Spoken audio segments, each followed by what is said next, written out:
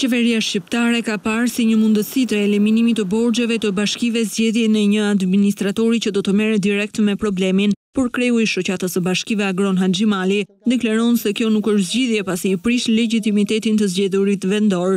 Për ta konsoliduar sistemin, mbase edhe pozitiv, por e parë nga këndvështrimi im si si qeverisë vendore I demokracisë dhe autonomisë lokale, them që është një rrugë shumë e gabuar.